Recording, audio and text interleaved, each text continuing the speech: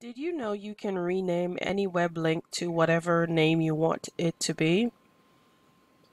Take a look at this example.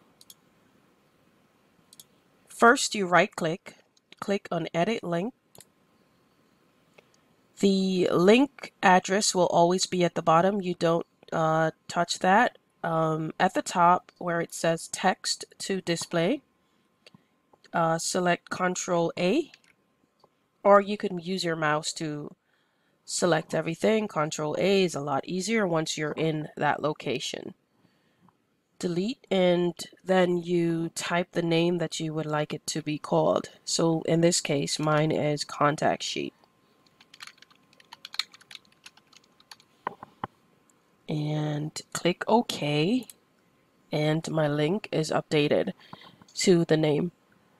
If you just hold the mouse over it long enough, you will see that it has the full link. And if you click on it,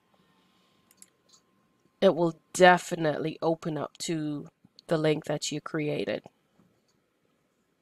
Thank me later.